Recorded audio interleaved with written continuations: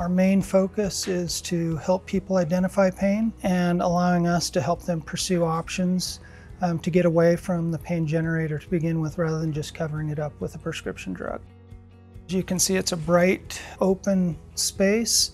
It's going to allow our patients to come in and receive care all in one facility, rather than being lost in the shuffle of traveling from a clinic to the hospital and back and forth. So we'll be able to see them here in clinic space, and for procedures, they'll literally be steps away from where we perform all of our procedures. So we do everything from intra-articular joint injections, trigger point injections into muscles, to epidural steroid injections throughout the entire spine.